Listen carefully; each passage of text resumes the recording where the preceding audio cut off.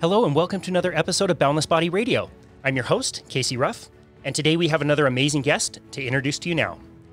Dr. Chris Knobbe is an ophthalmologist and associate clinical professor emeritus, formerly of the University of Texas Southwestern Medical Center.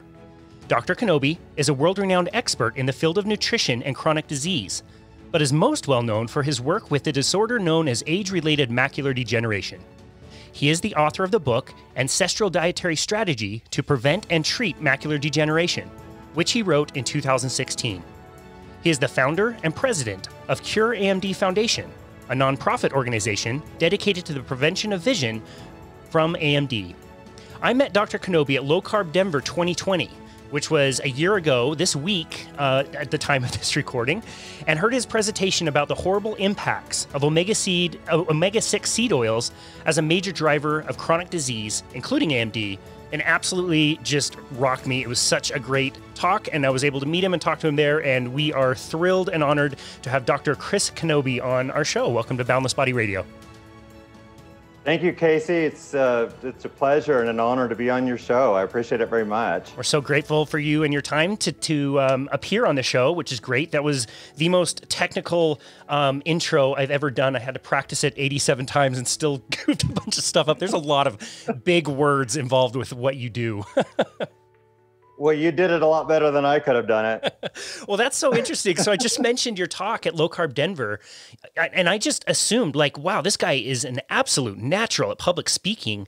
But when you got to talking, I learned that you had to learn the art of public speaking relatively recently. Is that correct? That is absolutely correct. I would surmise I was in the top 3 worst public speakers in the world in 2015. Wow. Now I'm in the top 10 of the worst. No, so I knew that I actually would need to be a public speaker in order to do what I was intending to do. And so I actually went through this Toastmasters training. I'm not at all I think it's great to share this because, for all of our colleagues, it's really important the way that we present these things on stage. And one of the hardest things for us to do in nutrition, Casey, I believe is to tell it in a story. I still haven't been able to master that, but I'm working on that. So I kind of try to break it down into stories a little bit, in order for people to stay connected to it. But yeah, anyway, it's been, I have to rehearse tremendously in order to walk onto a stage and even feel a remotely comfortable being able to present any of this. It just takes for me a lot of rehearsal. Man, well, you came a long way because you are masterful on stage, and I completely agree with you. The way the message is told sometimes is really important, and we need to engage people so that they'll listen and hear our message because it is so critical. I want to talk a little bit about your really cool personal story, but before I do, I want to know, are you familiar with the TV show? I don't think it's on anymore, but it's called How It's Made. I've seen that a long time ago, I think.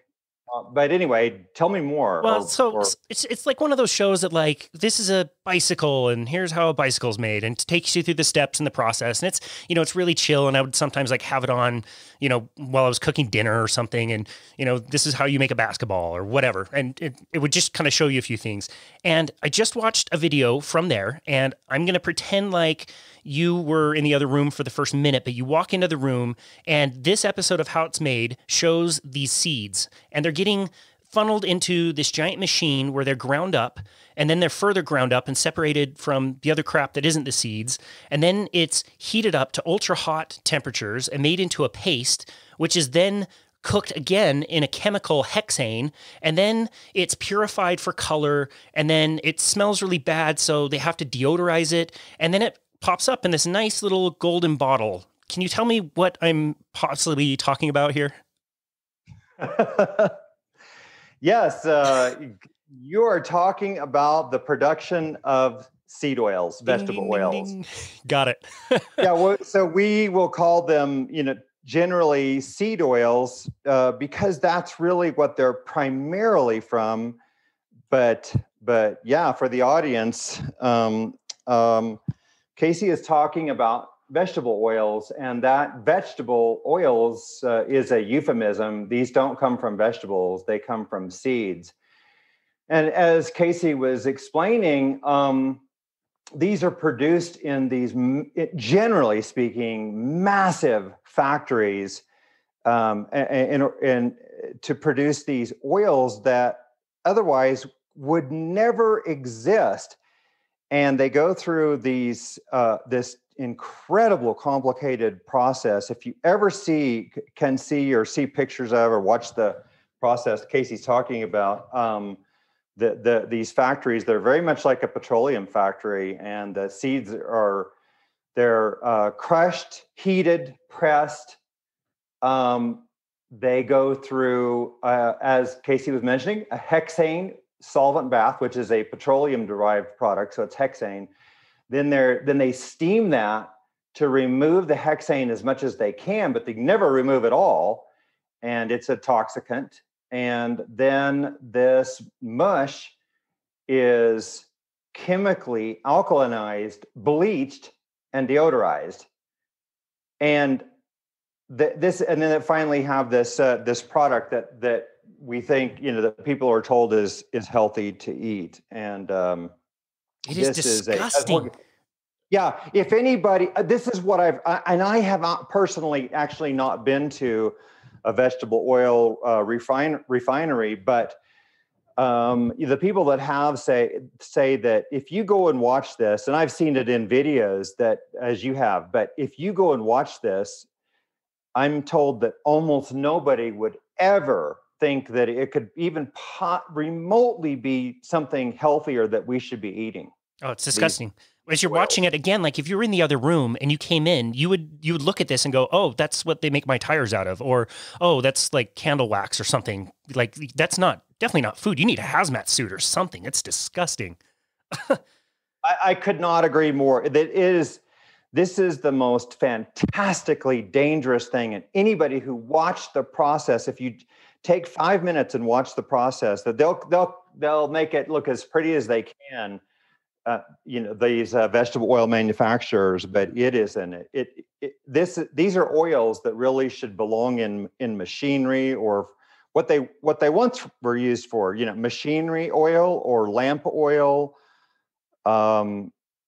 lubrication, those kind of things, but not to be consumed. Ugh, it's so gross. And they're proud of it too. Like it's literally like whoever let them in the factory should be fired for sure, because they're just like, yeah, this is how it's made, and canola oil is so good for you and healthy for you and less cholesterol, and just like, oh, it's so embarrassing. We'll definitely link to that in the notes.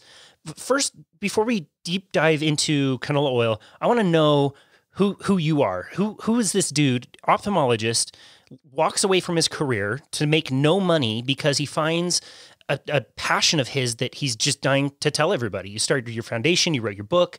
I understand you donate all of the money you make from the book. Like, tell us about yourself and how you got to be a doctor who's now interested in the harms of vegetable oil. Well, so it's hard to know where to begin. So I am a medical doctor.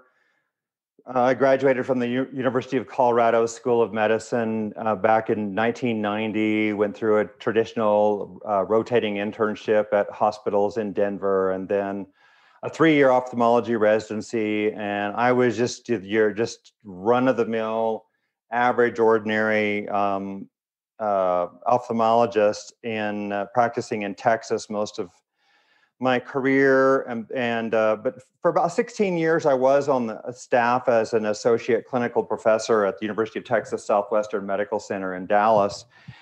And Casey, my story really is that it's very personal to me, because two things. Number one is personally, I always wanted to be really healthy.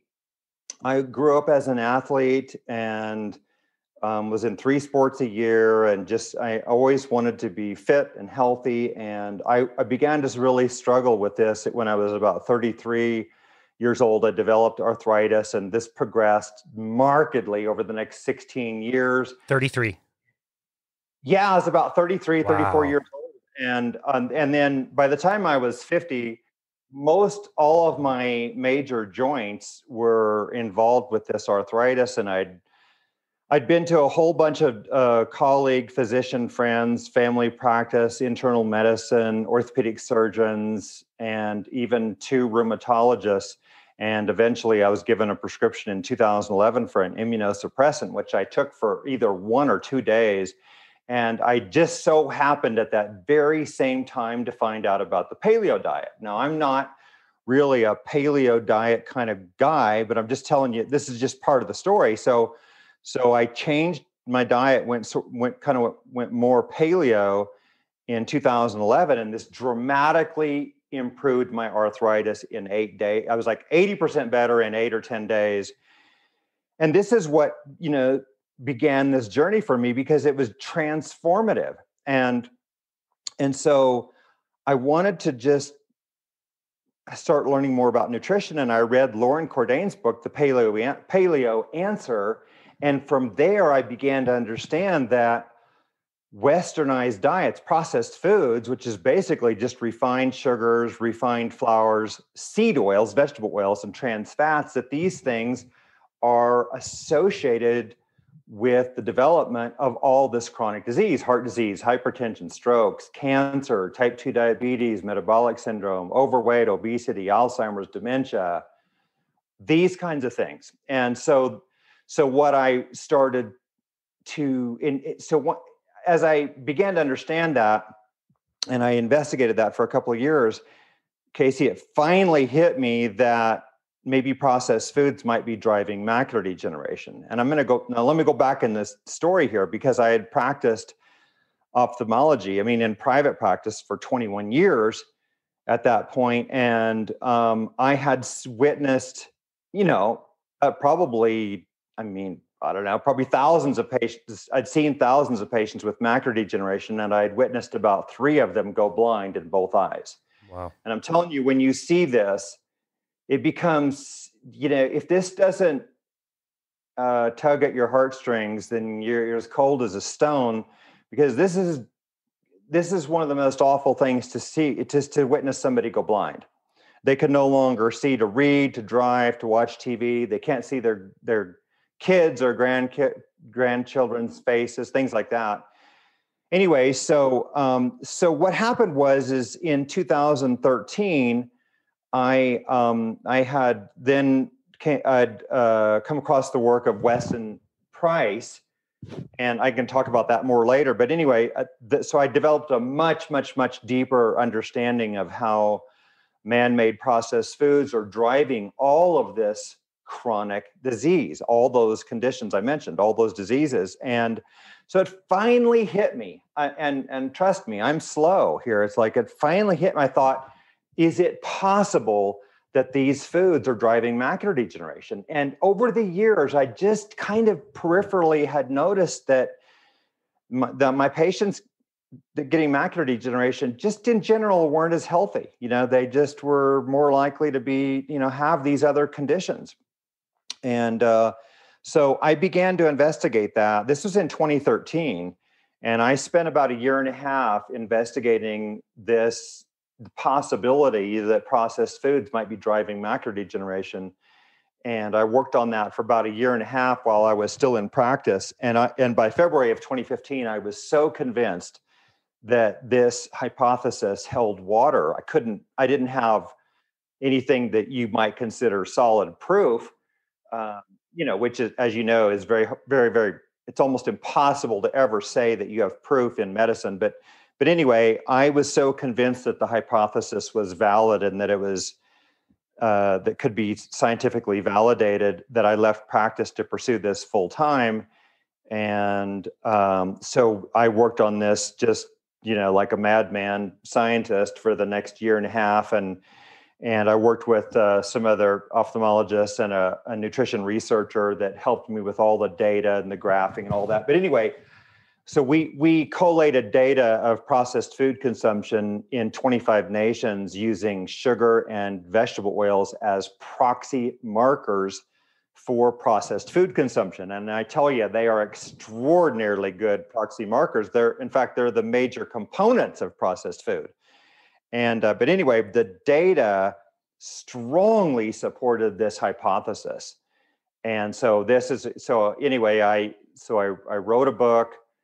I went public with this in August of 2016 at the Ancestral Health Symposium, which was held at the University of Colorado Boulder at that time.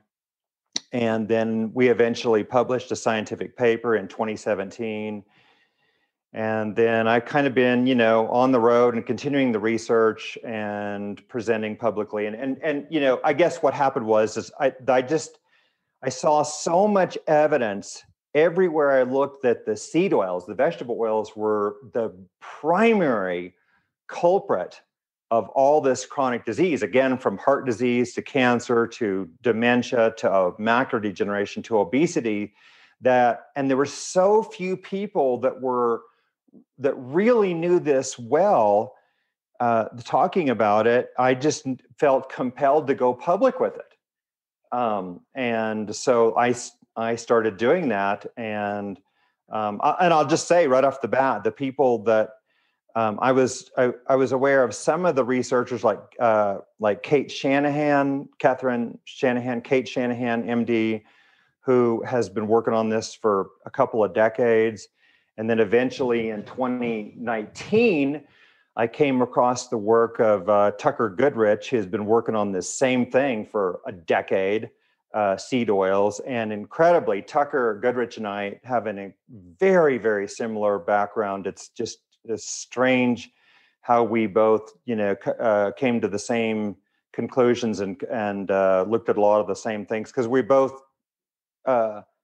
went back to, deeply into the history of all this disease. And anyway, that's a long answer to that question. But anyway, that's kind of my story and how I got to here. Wow, that is so super fascinating. I just love, there's so many guests that we bring on that they learn a thing and they're just on fire about it and they can't keep it quiet anymore. They go out and they do work, they invest money, their own time. And it's so cool and inspiring to see that and to see that this, topic grabbed you to such an extent that, you walked away from your practice and, to go out and share this message and get good at public speaking, write your book. I think it's so wonderful. So let's dive in. Let's talk about the history of some of these diseases and in the context of when did some of these vegetable oils come online? And I'm so glad that you said, we tend to think we hear vegetable oil. So great. This is like, I don't know, you got this from carrots and kale or something. Like that is absolutely not the case. Right. Okay. So I'm going to preface this by saying this to the audience is that I think I strongly believe, and I verify this every single day with the work that I've done now for a decade, is that it all goes back to, fundamentals, right? This is what coaches tell you. This is what you tell your clients, right? Is everything, you always have to be grounded in the fundamentals. And the fundamentals of nutrition really are, in terms of bad nutrition, really is lack of nutrients and toxicity. So when foods are not nutrient dense and when they are toxic, you have a deadly duo. It all comes back to this. And let me just say that there are four main things that make up processed foods, as I mentioned.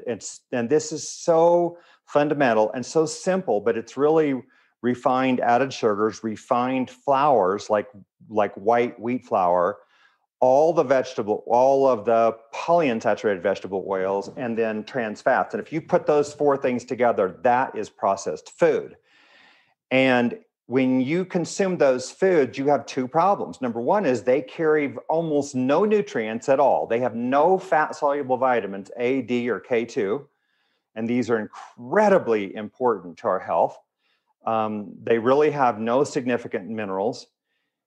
And you have extraordinary toxicity, which we can get into, but the toxicity is coming mostly from the vegetable oils and trans fats, not so much from sugar. But I'll say sugar in very high doses can become toxic.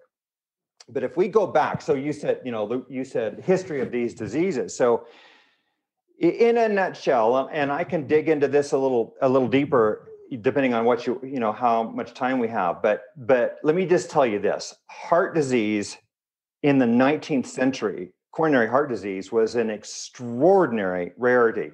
In fact, there was 8 scientific papers on heart disease in the entire century, and they knew what it was. In fact, there was 2 cases, 2 of those papers that reviewed embolic myocardial infarction, which is the equivalent of heart attack. And in fact, in the famed physician, Sir William Osler, probably the most famous physician between the late 19th century and about maybe 1940, I think, he published a paper in 1897. He'd reviewed his previous 21 years of hospital experience. This is an example of what's so incredible about that era.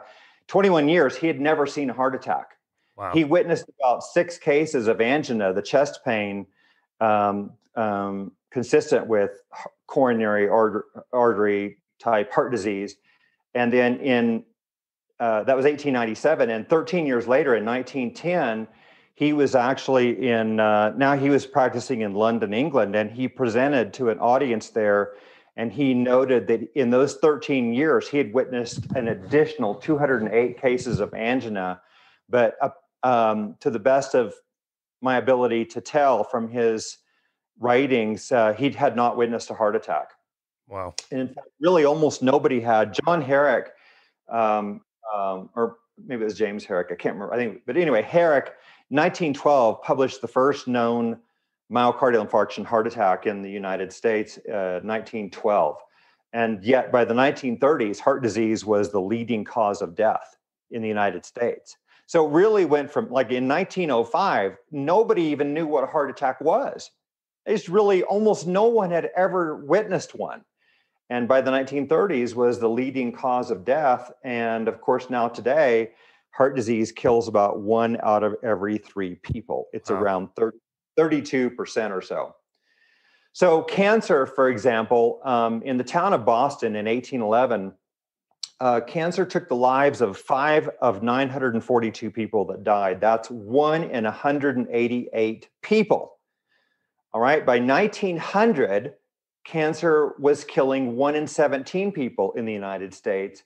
And today, in 2010, cancer kills, I think it's 31.1% of people. So again, it's almost 1 in 3. It's the same situation, type 2 diabetes. In fact, diabetes of any type was virtually unknown in the 19th century. It was extraordinary rarity, right? And it was 0.37% in 1935, diabetes. This continued to rise. It rose 2.5-fold by 1960, 8-fold by 1990, 19-fold by 2010, and 25-fold by 2015.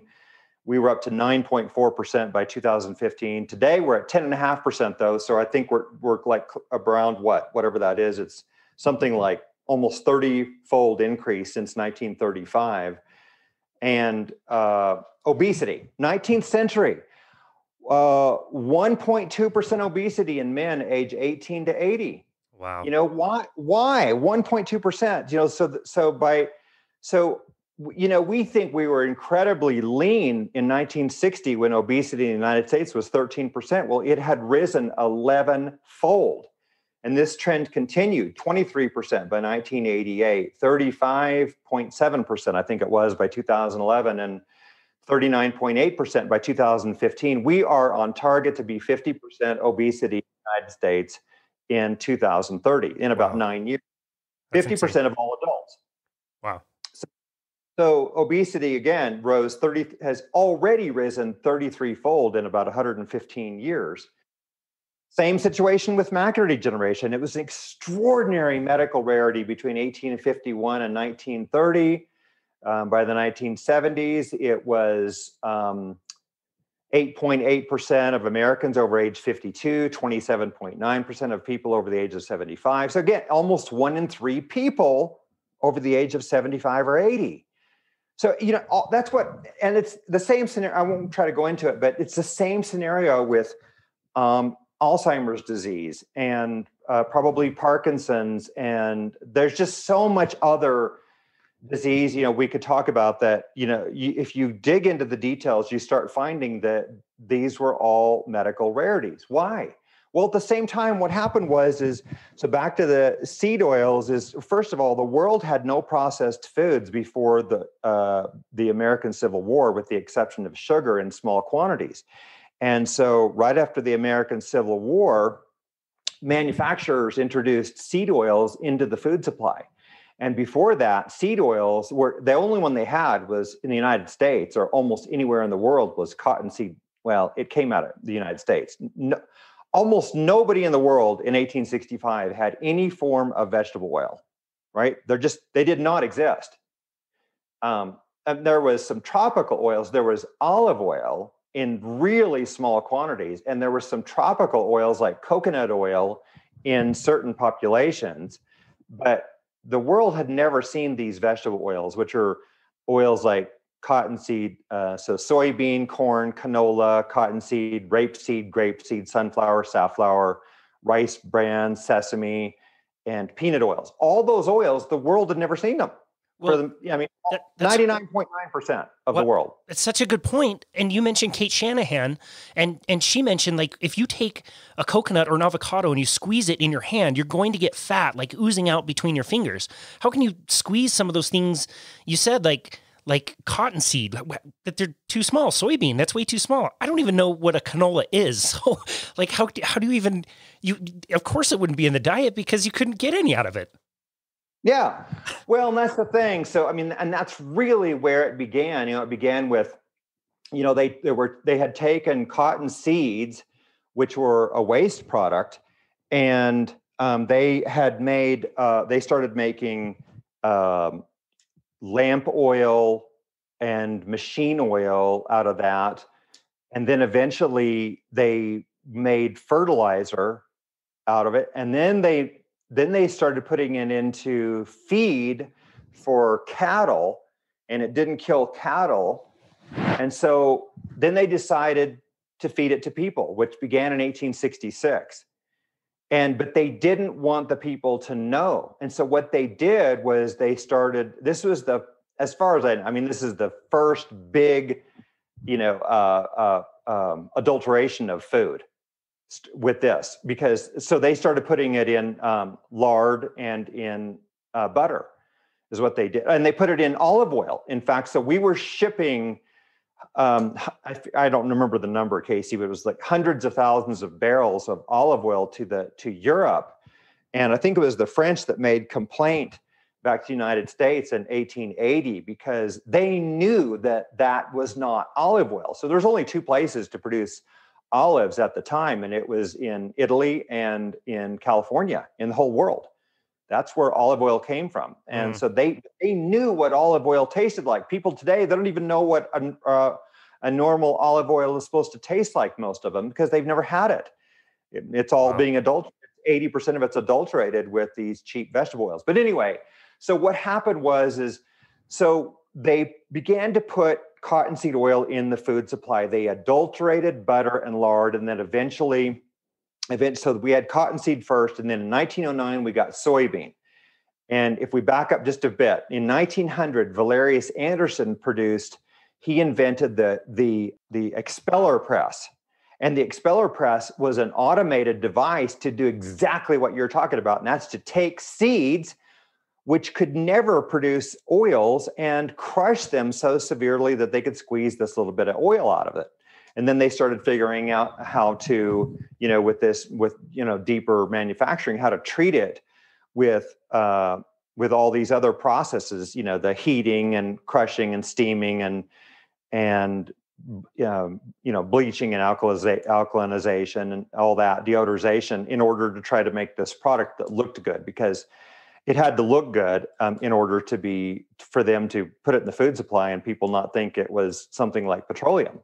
And but anyway, so they started putting it into in 1909 they started making Crisco. So Procter and Gamble made Crisco, which is hydrogenated seed oil, and so that was meant to kind of look like lard.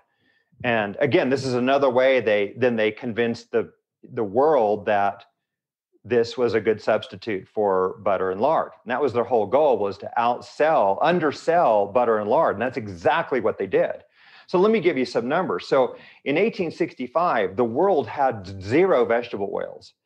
And the linoleic acid, the omega-6 consumption in 1865 was about 2.2 grams per day, at least coming from a 40% animal fat diet. So I think that's a pretty good estimate. It was about less than 1% of our total calories in 1865. By 1909, we had cottonseed oil and soybean oil, and omega-6 linoleic acid, LA, consumption was 4.84 grams a day. So it was already more than double. We're about 2% of calories by that point. Well, then fast forward to 1999, Americans are consuming 18 grams a day of omega-6 linoleic acid, or 7% of their calories. And by 2008, 29 grams a day, or 11.8% of their calories. Just round it off, it's about 12% of calories coming from omega-6 linoleic acid alone. And what we need is what I found is that all of these native traditional populations and their diets, they're getting less than 2% of their fat as omega-6 linoleic acid. Because the only way to get omega-6 in high levels is through seed oils, for the most part, seed oils and nuts and seeds. That's, again, big picture, that's where all this omega-6 is coming from. So again, we increased our consumption of these oils, just omega-6 linoleic acid alone, in 145 years. We increased it 12-fold, and that was 2008. So we're at 2021. I don't even know where we are today, because the World Health Organization stopped tracking all this in about 2010 or 11. I don't even know if they want us to know anymore. Wow. But what's happened is the whole world now is supplanting and replacing their animal fats, lard, butter, and beef tallow, with seed oils. That's what's happened everywhere. And everywhere these seed oils go, there is a trail of massive destruction. And that massive destruction begins with metabolic disease. So very rapidly, metabolic syndrome. It'll happen in days with high seed oil diet. And then type 2 diabetes, which can come on in months. And then obesity, cancers, and then eventually heart disease, strokes, hypertension, high blood pressure, dementia, Alzheimer's, and macular degeneration. And people have to realize that for a lot of these diseases, these so-called chronic diseases, like for example, Alzheimer's and heart attacks and a lot of cancers and macular degeneration, it takes decades of exposure generally for people to develop these conditions. So there's an incubation period. If you think about it, like, the incubation period for when you're exposed to something and the time it takes to get the disease condition. And for example, a cold virus, if you're exposed to it, maybe in 3 or 4 days later, you could come down with the cold if you're going to get it. But with processed foods and with seed oils, the exposure for a lot of these conditions is decades of time. That's right. And so this is why it becomes so incredibly difficult to prove this in any scientific study, because like in controlled trials, because you can't control what people are eating. And if you can't do it for very long. Yeah, that's a really good point. That's a really good point. Okay, so maybe this is a good time to answer this. You just mentioned butter and lard and coconut oil and polyunsaturated vegetable oils I look at those are all fat. So what? Like they're just fats, right? Or what's the difference between those types of fats? To me, this is by far and away the most important thing to know of all is about the fat consumption. And this plagues me every day of my life for the last 9 years, is that when I look at studies, Casey, and they're just tens of thousands of them, fat is considered all the same. So in these study after study after study, it's like high fat diet, or low fat diet, or whatever, but they're not breaking the fats down into the different types of fat. Wow. And where the fat comes from is just the most important thing of all. Wow. One is the vegetable oils are poison, and the others, the traditional animal fats that come from traditionally raised animals, like cattle, chickens, pork. When they're raised traditionally, those fats are incredibly different. But let's go back here. So a healthy animal, really, the primary fats in those animals, number one is monounsaturated fat. And then the second one is saturated fat. And monounsaturated fats are like the primary one that people would have heard of is oleic acid. And that is the monounsaturated fat that is so prominent in olive oil. And that is a healthy fat. And then you have saturated fats. And again, those are very, very common in animal fats. So like a steak, from a good grass-fed, 100% grass-fed animal, that steak is going to be like 40 to 48% saturated, somewhere in that range. And then also saturated fats are very heavy, and they're the most common in the tropical oils. So that'd be coconut, palm, and palm kernel oils, for example. And then you have polyunsaturated fats.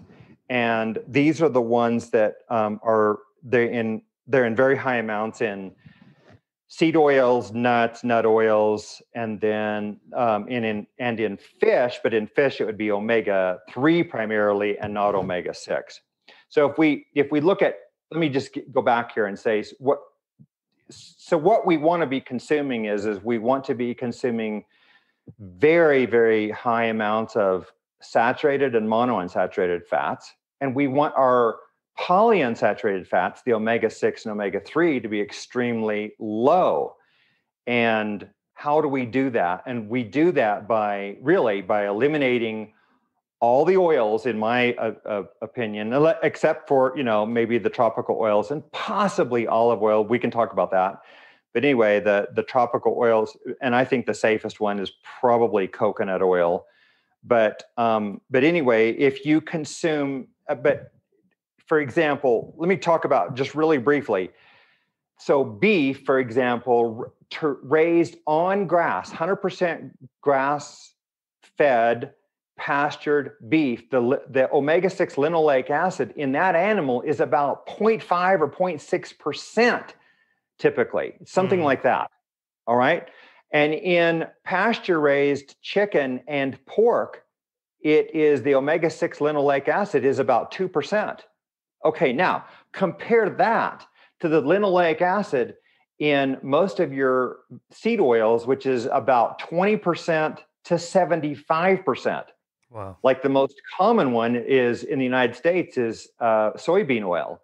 And so it's soybean and canola. And soybean oil is about 56% polyunsaturated fat. So you see, 56% polyunsaturated omega-6 linoleic acid, just that one. And so 56% versus animal fats that are 0.6 to 2% in properly raised animals.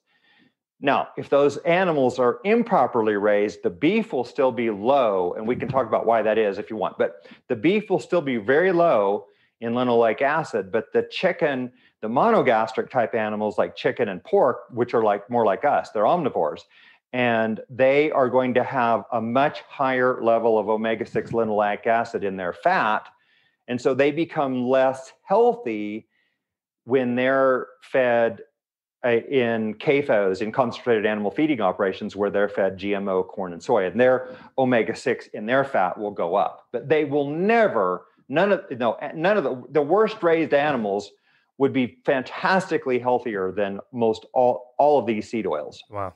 And you're mentioning nuts and seeds, and I'm just thinking functionally for the plant. The plant wants they want to continue to live and grow and expand just like we do. They want to take over the world. And so when you're talking about nuts and seeds and polyunsaturated oils, it isn't the function of the oil for the plant to help protect it and give it nutrients for the plant as it's protecting the seed? And if so, it would make perfect sense that would not be a really great thing to consume if the plant wants to protect its most sacred parts. We can consume any kinds of plants. So consuming a plant of any sort, any vegetable or fruit, will never hurt us in terms of the omega-6 consumption. I just don't think you can really get there for the most part. Gotcha. In other words, if you're eating avocados and olives, for example, and then all the vegetables and fruits, you're never going to, your linoleic acid consumption, your omega-6 is going to be low. And B, you won't be consuming the oxidized components because they're still in the plant in their native traditional form. So, Cate Shanahan says, nature doesn't make bad fats, factories do. And that is a pretty powerful statement. I like that statement. I've used that before, which I always credit Cate for because I learned it from her maybe 5, 6, 7 years ago. And, that's a good way to think of it, because I think, in general, that, plants can be consumed healthfully by most people. Yeah, that's great. I just meant like the seed itself being too concentrated with that oil that's not, maybe evenly distributed through the plant, that maybe some forms of plants are, better than others. But you mentioned oxidation, and that is something that is super, super important. I want to make sure we cover that. When I think of oxidation, I think of things like rust or aging. Yes. How do you think of oxidation and what's going on there? Rather than getting deep into the chemistry, which I'll sort of hit on that, but what people need to understand is that the unsaturated fats, again, the omega-6 and omega-3, but far more likely the omega-6, these are the fats that undergo oxidation. And in the fat, we call that peroxidation. And when we consume these fats to excess, these omega-6 fats, they accumulate in our fat, and they accumulate in a huge way. So, for example, I'm now finding overall, if you look at the very, very few, we only have just 2 or 3 studies of populations consuming native traditional diets, and the omega-6 linoleic acid in their fat is around 3 to 4%, in that range. And today, so the omega-6 fat in Americans was 9.5% in 1961 on average, and it rose to 21.5% by 2008. 21.5%. It should be down around 3 or 4%. But what happens is, so our body is meant we're meant to consume very, very tiny amounts of omega-3 and omega-6 fat. And those fats are meant to be very, very specific places. Like, for example, omega-6 is important in our mitochondrial membranes, where we make energy. But we're supposed to have these in tiny amounts. And so our body's not meant to naturally burn these for fuel. So they accumulate in our fat and in our cell membranes and in our mitochondrial membranes, and they undergo oxidation. And so oxidation really is so our body makes hydroxyl radicals, and everybody's heard of radicals. And what these do is these pull an electron from an unsaturated fat. They can't do this really to a saturated fat or to a monounsaturated fat. It just, because they don't have all these double bonds. But anyway, so when these unsaturated fats react with oxygen, they form what's called a peroxyl radical. And this peroxyl radical then reacts with the unsaturated fat sitting right next to it, and it creates this vicious cycle of oxidation. And so so it's almost like you're setting yourself on fire, right? It starts with this little tiny one molecule, and then in 1 second, 1,000 molecules of your omega-6 fat now have oxidized. And so this is a propagation kind of reaction. And so what this does is this ultimately, it damages this molecule called cardiolipin, which sits inside of our mitochondrial membranes, in the inner mitochondrial membranes, and it's the linchpin upon which the electron transport chain functions.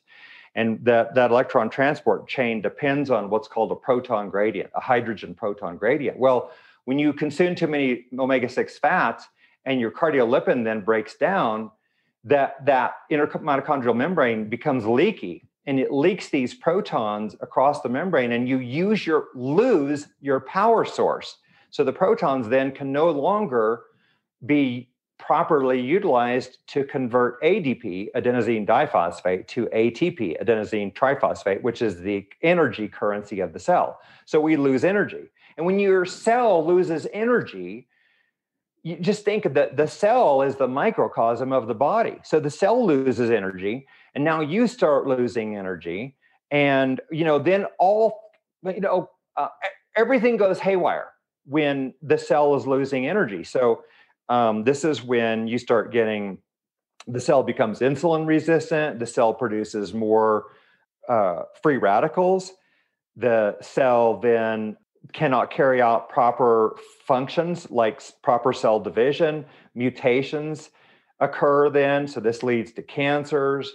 The cellular loss of energy leads to all sorts of destructive mechanisms within the cell that leads to neurodegeneration. The lack of energy leads to, in general, things like congestive heart failure, fatigue. And the other thing is that the cell can no longer properly burn fat for fuel because you've severely damaged the one place where fat burns in the cell, and that's in the mitochondria. And so what happens is your cell just begins to store the fat. And this is how we become overweight and obese. This is the primary mechanism, I'm convinced. Now, there's other mechanisms. I'm not saying this is the only way, but this is a massive way that leads to all this disease. So, when physicians say, obesity leads to heart disease and to cancers and to diabetes, I don't think of it that way at all. Obesity is not the cause of those diseases. It runs with them because they're all caused by the same thing. Yep. And the same thing is a processed food-laden diet. And the processed food-laden diet worldwide now is replete with seed oils. That's the primary component. Wow. So in other words, and I'm going to go back, just one more statistic here. So we were 0% seed oils in 1865. And by 2010 in the United States, about 32% of the United States consumption was coming from seed oils. 32%. The lowest figure you'll get, which is actual consumption, is 24%. That comes from our own USDA. Wow. So at least a fourth, if not a third, and for a lot of people more than that. If they're eating a lot of processed food, they're eating more than a third of their diet in these seed oils. And again, so these seed oils have replaced the traditional animal fats. And everywhere I look, you just see this. It's the same trail of destruction. Wow. You follow you follow the breadcrumbs, and it's just not hard to put these dots together once if you just keep digging and digging, like some of us have, because we're nerds, and you just go down the same path and you just keep finding the same thing. It always comes back to this. And if you look at these studies and these researchers, and they say, well, we had this whatever bad outcome, congestive heart failure, on this high-fat diet. What was the high-fat diet? Guess what it always is? It's always seed oil induced. Wow. It's the same thing. You'll never find where they put them on 100% butter or 100%, or a little bit of butter and some lard. You never find that. You just don't hardly ever find that. It just doesn't hardly exist. I mean, that when they add fat to the diet, it's usually in the form, most of it is in the form of seed oils. Wow. And for the listener, you may be thinking like, okay, I'm going to clean out my cupboard. I'm going to get rid of any vegetable oils. I'm going to replace them with some of those saturated fats that you mentioned. Those are more heat stable. They oxidize less. That's why they're solid at room temperature. That's a really good way that you can tell. And that you can go, take your whole paycheck and go to Whole Foods and buy anything they have off the shelf and assume that that's healthy, but it's not. It's everywhere. Every product, every salad dressing, everything that's marketed to you as being healthy is full of this crap. It's insane. That is exactly right. We shop at Whole Foods. So, but Whole Foods, you're going to find seed oils in a lot of the processed foods. Now, you definitely will be able to find more things that have a good oil, like coconut oil or palm kernel oil. But in general, you're in processed foods, so chips and crackers and already prepared foods, they're almost all going to have seed oils in them. And yes, so you can buy dangerous food at Whole Foods, no question. Wow. That's the fat of choice in restaurants.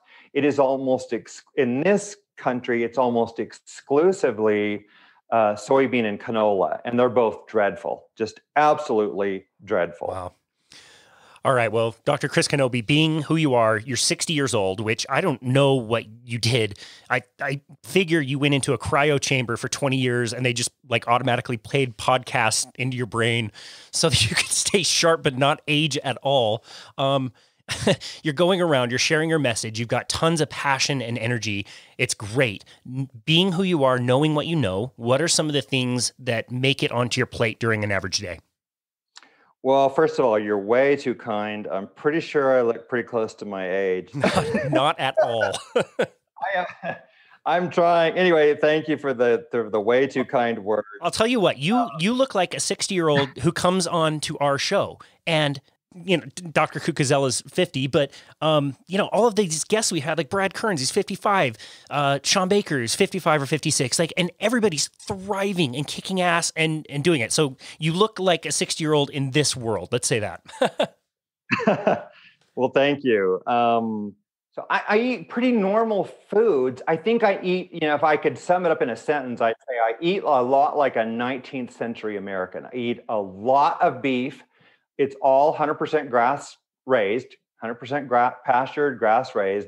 So I eat mostly beef, and in terms of meats, mostly beef and wild caught fish. And then I eat smaller amounts of chicken. So maybe 10-15% of my meat would be chicken, and those are also pastured. So I get those from Grassroots Farmers Cooperative. So I order those in. And then I eat a variety of fruits and vegetables. I'm not low carb at all. I don't try to go low fat or low carb. I'm kind of probably in the middle range.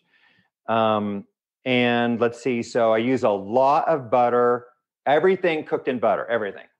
I don't cook anything in any other oil besides butter. So if it needs an oil, it's going to be butter. Love it. Yeah. So, and I eat, quite a fair amount of fruit. I eat potatoes, rice, everything's organic. Certainly do that. And I eat a fair amount of eggs. Last year, I was consuming a lot of raw milk. I actually have quit for a while because I found out that I am, even with all this, I'm iron deficient. And probably this is another long story, but almost half of the world is 3 billion people in the world are iron deficient, and I am one of them. Finally found out with the help of a colleague, and so I'm working on that. But anyway, so I quit dairy, but I think raw dairy is a fantastic food. Again, this is from cattle raised 100% on organic, grass fields. I try to avoid supplements with the exception of, so I don't take any vitamin supplements, but I do take magnesium, and I add a fair amount of just mineral salts. So I add that to my diet. That's great. That all sounds I guess that's the best way to summarize it. Yeah, that all sounds really great. I love that you are able to ride the line and you don't get too far into the low carb or low fat world. You're focusing on, some of those low hanging fruit that, get the processed crap out of the diet and settle into whatever foods you like, and especially if they're local to you, and you will probably be just fine. I think that's wonderful. I think it's great advice. I think that's really approachable. What is one thing you would like to leave the listener with today? The one thing would be to focus on the big picture and keep it simple. That try to eliminate processed food. So remember, if it has added sugars, refined flours, any kind of vegetable oil or trans fat, don't eat it. Focus on traditional foods, meats, eggs, fish, all from in their, if you can afford it, in their naturally raised ways, and then organic fruits and vegetables. It's so simple. You can make any kind of food in the world. You can make donuts healthy if you make them the right way. And I'm not promoting donuts, okay? But what I'm saying is if you like Mexican food or Chinese or, Japanese or French, whatever, doesn't matter what it is, make it with ancestral ingredients like we're talking about, and leave out the processed foods, those 4 big things. And you fixed 97% of your problems right there. I love that. That is such great advice. Listen, this has been such an amazing conversation, Dr. Chris Knobbe. We barely scratched the surface into AMD and eyesight, and we would just be thrilled if you had some time to come back on another day that we can talk about that and deep dive there, because I think there's a lot to unpack that would be really helpful for people. So yeah, we would love to have you back on to discuss that. I would just love to do that, Casey, because that's where I feel like that's a big part of my calling. And my heart is with those people, and I want to prevent that as much as possible. That's awesome. We love that. Tell us where people can go to find your work. Well, so you can find me, we're not very well organized about this, but you can find a lot of my presentations on YouTube, and you can find me specifically and some of my work and presentations on Cure AMD Foundation, which is cureamd.org. We're a 501c3 nonprofit organization. And our goal is just to reach people with this message, Casey. Well, you're doing a tremendous job, and appearing here with us today is a big part of that. Dr. Chris Knobbe, author of Ancestral Dietary Standard to Prevent and Treat Macular Degeneration. What an honor. What a great discussion.